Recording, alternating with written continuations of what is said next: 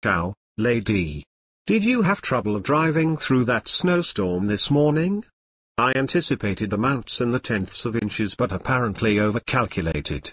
It's my birthday and I'm dragging a bit. Last night was supposed to be a night of chores but ended up being one of bourbon at a local Bellevue establishment. So glad my parents' house was within walking distance. Because their Dixie dog was so happy to see me. Are Thursday nights ever fun for you? Is work exciting today? I've been busy little file boy all day. Tonight I am hitting seafood buffet at the casino. Which may mean tomorrow I will run. But certainly not outside. Anything good planned this weekend? Every year I have potluck birthday party, so that should be fun. Granted, I don't prepare anything. But I do give out trophies for the best foods. I hope you are well. Peace. Gregory.